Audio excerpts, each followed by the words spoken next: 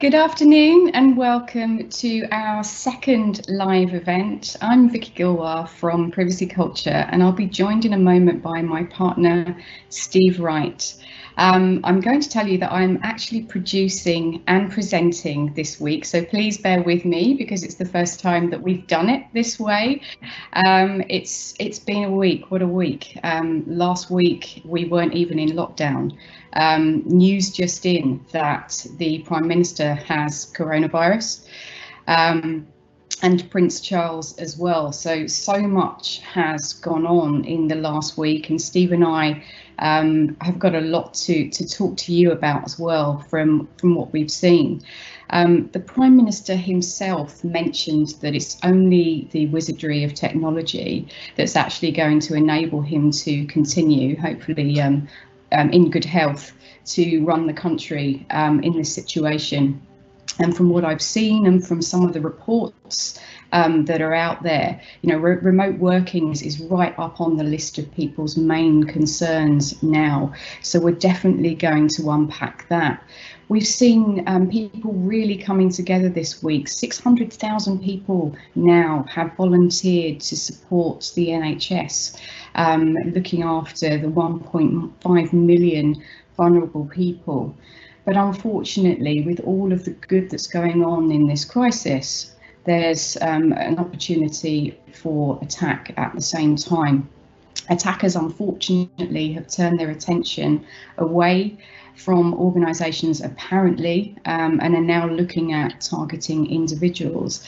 As the government has scrambled to try and get information out to different people in different ways, we've now seen them using the power of the mobile phone, getting text messages out to people with information about up-to-date advice on COVID-19.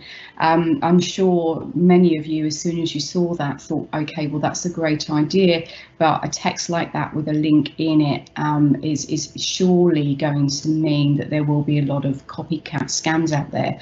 In fact, Action Fraud have reported a 400% increase so far in March alone. So a lot of that is going on already. And I know that Steve and I have already picked up a number of copycat scams purporting to be text messages from the government. On the flip side, you know, the community, the cybersecurity and privacy community, were really coming together. We've seen a lot of webinars in place. The SASIC are doing a lot, not just on security, but on well-being as well, looking after yourself, looking after your business. Jane Franklin's put out a great masterclass. I think she repeated it today and is continuing to do so, to help smaller businesses and entrepreneurs. So there's a lot of good things that are going on right now. So that's really, really positive. And I think we all need to keep mindset top of mind, really. You know, we need to keep a positive mindset. I've started what I've called Corona size.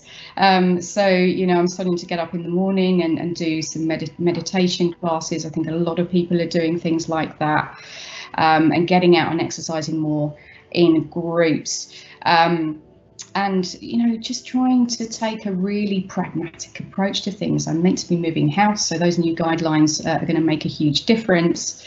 And thinking about that, you know, in the privacy world, Steve, I've seen and read that the ICO are actually going to take quite a pragmatic approach to privacy. But actually, and I'm going to bring Steve to life here now. Hi, Steve. But actually, there's quite a lot of nervousness potentially in different countries around how health data is being managed during this time. And I think that varies from country to country. I mean, what have you seen, Steve? What have you noticed in terms of how different countries are managing this? Well, first of all, hello, and it's great to be here. So thank you for joining us this week. Well, certainly there have been certain authorities, data protection authorities, that have taken the lead on this. And even earlier this month, the Italian Garanti published some guidelines on what you can and can't do. And likewise, only last week, the CNIL, the French Data Protection Authority, released their own guidelines. I think it's followed suit. You know, there's been a splattering of all the data protection authorities, responding to this crisis by saying, look, although, and we touched on this last week, although there's going to be a pragmatism around how this is applied, and certainly around the enforcement, what they are also saying is you can't still bend the rules, and that's really important. I think I use the analogy of just because there's no cars on the road, it doesn't mean you drive on the right.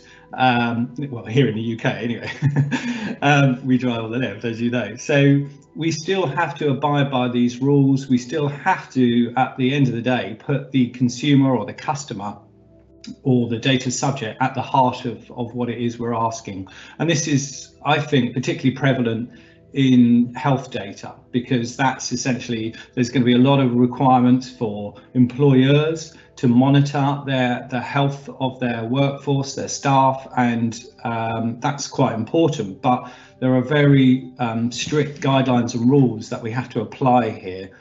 So it's not gone away.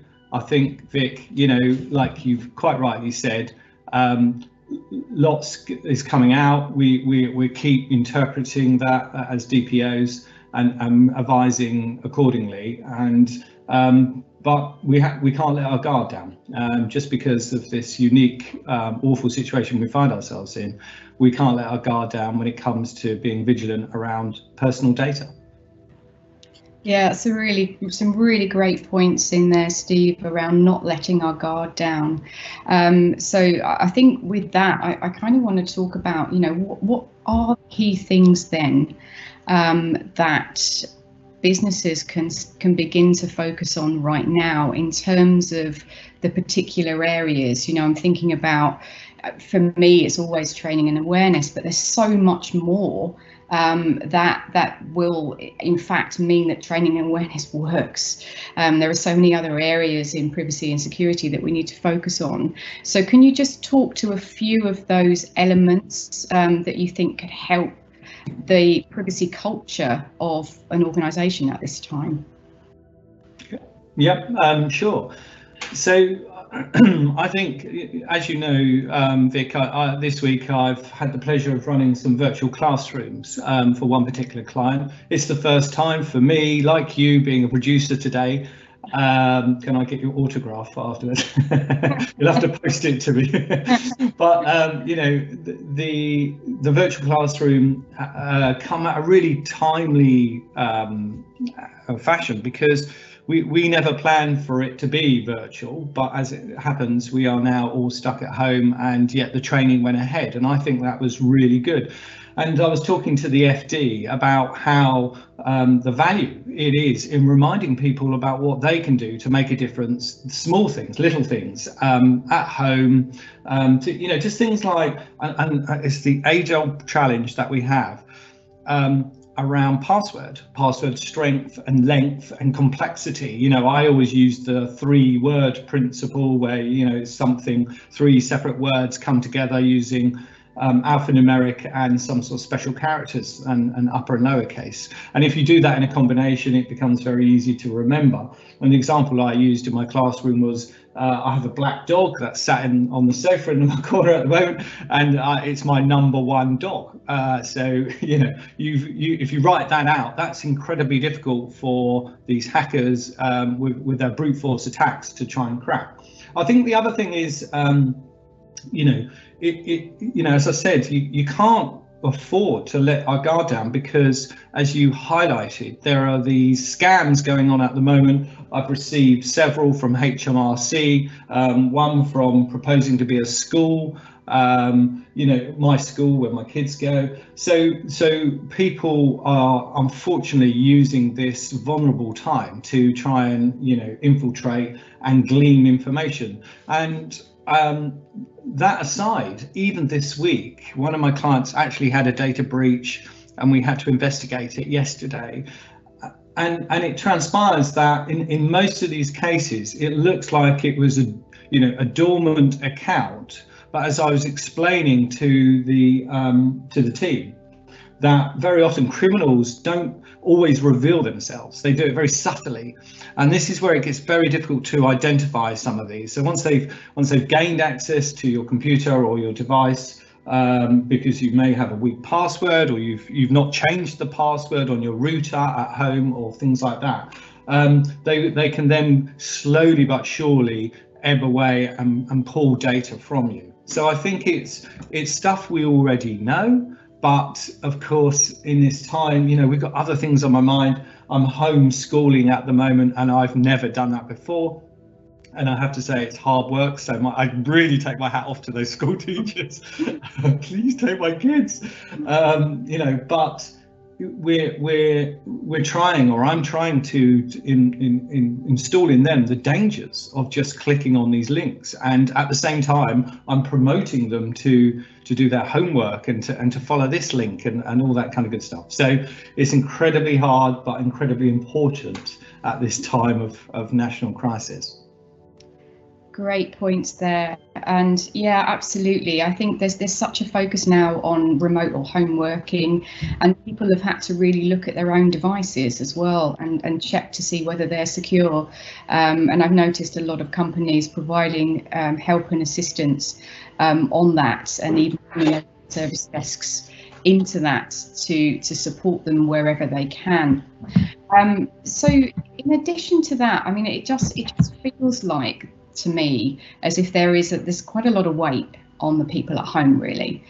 We always talk about awareness, we always talk about these are the things you need to do, and you know, I think a lot of us are getting better at providing the how-to guidance now. We recognise we can't just say to people you need to do X. It's right, how do I do it? You know, I've got an iMac, or you know, I'm on an Android device, and yeah, how do I connect? How do I get through? How do I behave securely? How do I protect personal data? But aside from that, and I'm thinking about Privacy Culture's maturity framework, what other areas could organisations concentrate on now to really help, you know, in essence, prevent a breach ultimately, but so that we take some of the burden perhaps off of the workforce? Yeah, okay, so I think for me, Vic, this is a good time to be thinking about improving processes. I'll give you an example. I've been asked to potentially get involved with a client because they are currently doing multiple privacy impact assessments. You know, they're coming through, the requests are coming through internally from different divisions, different countries, and you know, they're asking the question, is this the most efficient way to identify the privacy risks associated to this and then treat and come up with a treatment with that? So I think my point there is, like the legitimate interest assessments or the lawful basis training that I've been providing this week, it's really good to use this opportunity to think about how can we mature our processes, you know, and simplify them, because the more integrated, the more simplified they are, the more likely people are to follow them.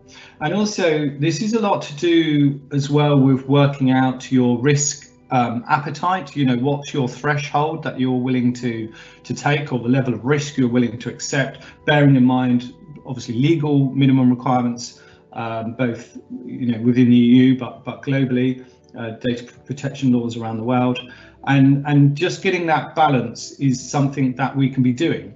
And I dare say, in fact, in most of the organisations that I support now, whenever I go in there and ask around the how they're identifying the privacy risks, and then how they're treating and tracking the treatment of those privacy risks, I always get a sort of a bit of a scratching head moment, or a kind of awkward silence. And so I wonder whether this is now a good time for us to go back to the basic risk methodology, working with our CISOs and our security colleagues and saying, well, hang on, how are you identifying the risks? What are the risks specifically to us from a privacy perspective? And how does that tie in with the controls or the privacy policies and controls that framework that we've stipulated? The other thing I would say was around small little things. So you asked about us individually. So there's a couple of things. I mean, first of all, one of the things I said to the people that I was teaching this week is a lot of people don't understand that by sharing your device, which you're more likely to do because you're at home and you've got several kids, as I have, all demanding to have access to devices so they can get online and look at school resources.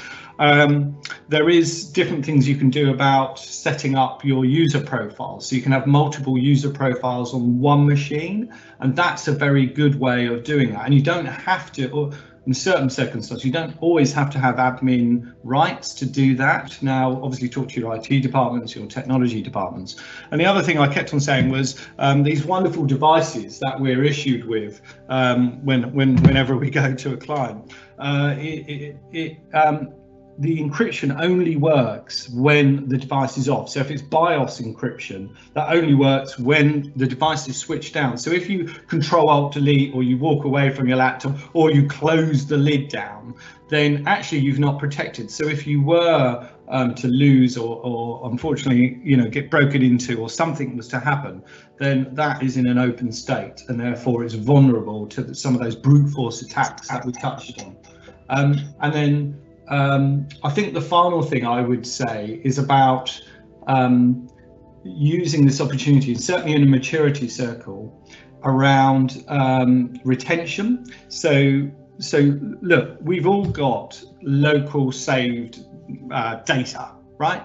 Now's a good time to actually think about culling your data or cleaning up your C drive, putting it back into your SharePoint or back into the shared drives of your work or your organization. So really this is a sort of amnesty to go, well, hang on, I've got a really clean desktop. So even if my desktop is, or my device is compromised, I've completely cleaned it up. And don't forget about these devices, these lovely little things where, as I pointed out, much to the horror of my FD yesterday, I said, look, you do realize this is my own device. Okay, and if I tap here and I look and I download this file that someone's sent me in the, because I've set it up on Outlook, then it's now stored here.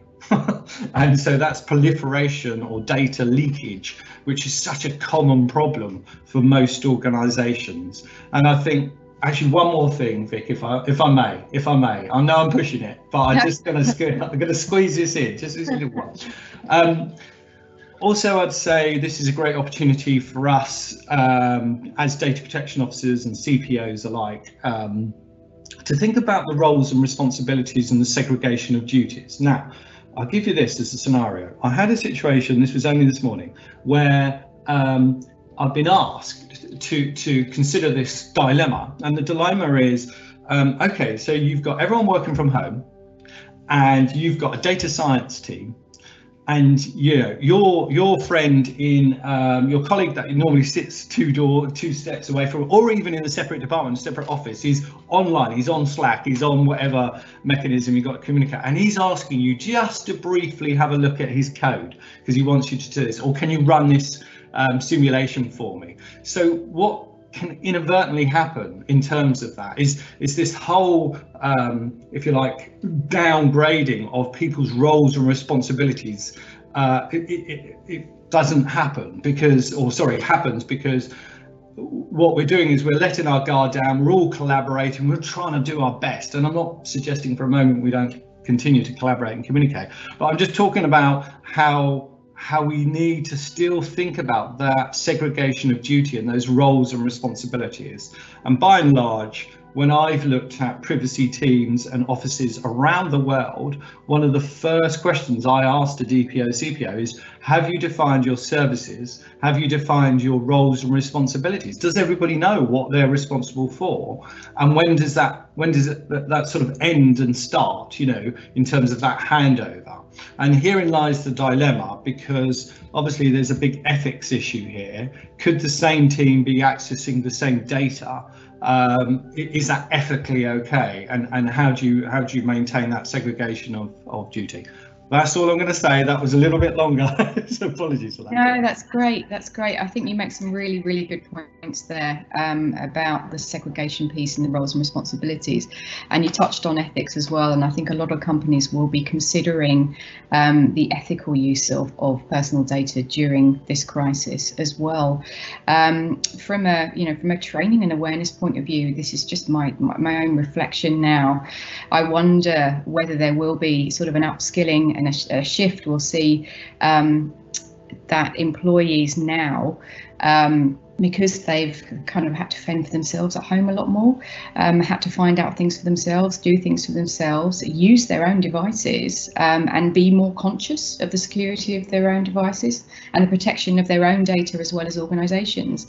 I think we might have to, as an industry ourselves, start to look at how we train them slightly differently, knowing that they perhaps know a bit more. As you know, Steve, the way that we always look at things is to have a conversation first anyway with people in the organisation. Know your audience is totally key. Find out who the people are and what they need. I mean, people generally want to do the right thing anyway, and it's normally something else that's actually stopping them from doing the right thing. It might be that the process is difficult to navigate. It might be the tools are hard. And once we know all those things up front, then we generally go in and create our guidance with all of that in mind to provide the best experience for the people in the organisation. But I'm looking forward to seeing that upshift in people's knowledge and that landscape change. And sort of leading off from there, we've decided to run one of our own virtual classrooms. And so on Wednesday, the 1st of April, Steve and I will be talking to you about training and awareness in the privacy and security landscape. So that's next Wednesday, more details on that to follow. And Steve started to talk to you there about maturity, privacy maturity. And the following week, I believe it's on the 8th, Wednesday the 8th, yeah, we're going to run another virtual classroom so that we can talk to you about maturity. And of course, in between, we'll carry on with our 2 p.m. sessions as well. And hopefully next week we might be able to share the screen together. So that's our aim anyway. But hopefully it's not been too bad an experience for you all today. It's been an interesting experience for us to try it anyway. So let's see if we have any questions in the question window. So, okay.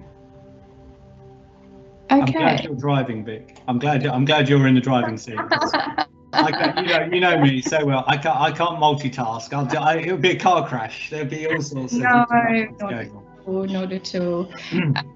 So we have a question here. Steve, do you think that people are right to be concerned about sharing of medical data during this crisis? Yeah, I was just looking at that question. That's a really good question, actually. Sorry, I've got to put my glasses on, which means you get the reflection. But to read the question, I think, look, in times of national crises, like this, and this is unprecedented because it's a global pandemic, but we need to share data in order to fight this thing, to learn from it and to collaborate on how we defeat it and build up the immunity. So there is a big, absolute necessity to share this medical data. I'm concerned, we're all concerned about the proliferation of our privacy rights during this time. We should count ourselves lucky in some respects that we don't live in certain countries where those rights are systematically compromised. And I think, you know, the thing to remember is a lot of the medical profession have the HIPAA in the US, our colleagues across the pond, and obviously we have the Caldicott principles and the clinical guidelines, which are quite stringent on the requirements of the principles of privacy, and so the NHS, just like and most health providers, as far as I'm concerned, all tend to operate when they're collaborating or sharing data, firstly on an encryption basis, but more importantly on an anonymized basis. And I think that's incredibly important, that yes, we don't mind sharing this medical information, and we actively encourage it, but we would expect that to be anonymized data. We also know, I mean, to quote Andrea Jelinek, the chair of the European Data Protection Board, she's just recently said that the data protection rules such as GDPR do not hinder measures taken in a fight against the coronavirus pandemic. However, she says, I would like to underline that even in these exceptional times, the data controller, so that would be the NHS or a trust within the NHS, as you know, it's made up of multiple trusts, must ensure the protection of that personal data and of the data subject, and therefore, the same principles apply, right? This goes back to the lawful basis, which I'll cover off on the 8th of Wednesday, the 8th of April at 2 p.m. We'll drill into this a little bit more and look at those 6 lawful bases of processing data, and just talk about legitimate interest in particular, because that keeps coming up. So I do think that yes, we all, we should naturally be concerned about our data, and we should naturally be concerned about who's got it and where it is. But in actual fact, these are exceptional times, and as long as we hope that the authorities are using anonymized data, I mean, there are cases where it can't be anonymized and it shouldn't be anonymized, but that's for another day. But generally speaking, I think we've got to do everything we can to share what we're learning, both within the EU and where we have adequate safeguards in place further afield, outside of the EEA. Great, Steve. Some really, really good points there. And I'm glad that there are groups like the Cyber Volunteers 19 who are helping the health organisations at this time protect their data during this crisis. So I think that just about, oh, hold on. I thought that was it, but it looks like there might be another question.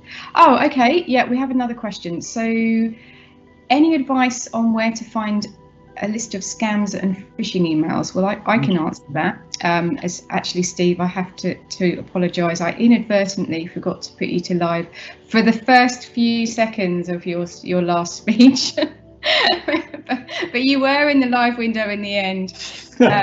It's okay. We're all learning, right? These are new ways of working. We learn every day. Doing things, yeah. We're used to sort of managing to talk face to face, and it's quite different. So, list of scams and phishing emails. I would recommend Action Fraud. I subscribe to Action Fraud, and that's where I found out that the scams had gone up 400% in March. We are actually compiling a list of phishing, vishing and smishing scams ourselves, as there are so many, and we're going to call it Scam Watch. So please do feed any to us via LinkedIn or via our website. Anything that you wanted to add before we round up, Steve? Yeah. Am I live? I'm playing with you now. I'm playing with you. Yes. No. Thank you. I think the messages here are really useful. We, Vic and I, and the team, actually, there's a whole team behind us here. So big thank you to them. It's not just us. We are all in this together, and I think, to your point, Vic, it's really useful and helpful if you tell us what you want to hear about, and you give us feedback, and you ask more questions, and we're trying to address those. We'll try to address those issues if we can, and if appropriate. I think it's fair to say that one of the ways, now this sounds a bit odd, but one of the ways that I've always worked, and by and large I've worked from home an awful lot, but I know this would be new for a lot of people, is by just making lists. And you know, some people do this naturally and they make lists, and I am a big list guy, right? And all I'm saying is, my advice to you is don't make the list too long, and also try to make the list, the to-do list, things that you can achieve in that day and you can realistically achieve in that day. Because the reason I say that is I'm looking up at the multiple lists I've got on my pinboard up here. I tend to list them out, and they're so long that I never get to the bottom of it, and therefore that can have a negative effect on you. And I think we've got to be really careful about mental health during this difficult time. And so I just wanted to say to those data protection officers and the various CISOs that I know over the year, I am more than happy to jump on a video call or pick up the phone or contact us on LinkedIn. We're not a sort of self-help group, but we're all in this together, and there's a lot of collaboration we can do here, and there's some thought leadership that I've been working with, looking at with Queen Mary University, which would be good because it takes our mind off some of the awful stresses and strains of this. So my message really is, you know, just a bit of a watch out for mental health and staying healthy both physically and mentally. That's back to you, producer. Thanks, Steve. Yeah, you're absolutely right. We all need to look after each other and out for each other. And, you know, as I mentioned at the beginning, and I will every week, we're seeing so much collaboration now. It's fantastic. And I think we all need to continue to support each other, not just at home, but in the industry as well. As Steve mentioned, next Friday, we're going to be focusing on lawful basis and legitimate interest. But if there's anything else that you want us to discuss, if you want to join us on screen, then do please reach out via LinkedIn. We have an email, hello@privacyculture.com. We also have a website, privacyculture.com. So come and find us and talk to us, and we will see you next week, hopefully at the virtual training classroom on Wednesday. More to follow, or next Friday. So do take care, have a lovely weekend, and we'll see you all very soon. Yes, thank you. Thanks a lot. Bye. Have a great week.